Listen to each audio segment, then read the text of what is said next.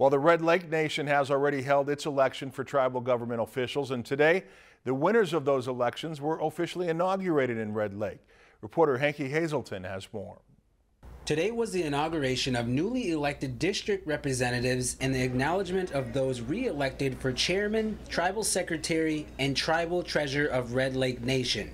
Today was really about celebrating, our hope for the future, our hope for change, and why we run for office. One of the main talking points of change was about families struggling as a result of drug addiction. The crucial thing I see is because of that drug epidemic, the fentanyl that's surrounding inside our community, that's hurting and destroying our membership that take this medicine, this bad medicine, and we need to help them to get cured. With the community also facing opioids, overdoses, Sam wants to make this re-election a big part of the change they need.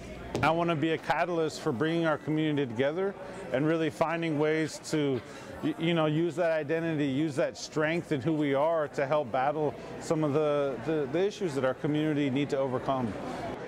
To help take care of the drug crisis that overwhelms their community, they are investing into a detox program.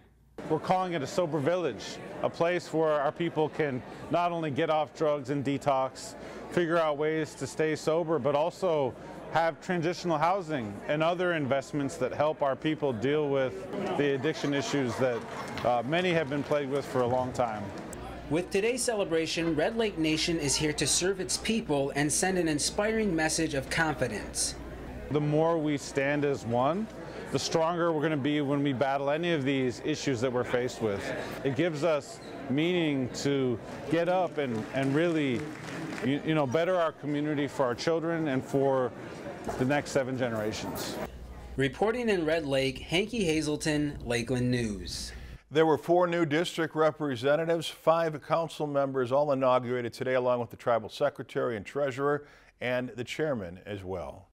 Lakeland News is member-supported content. Please consider supporting Lakeland News today.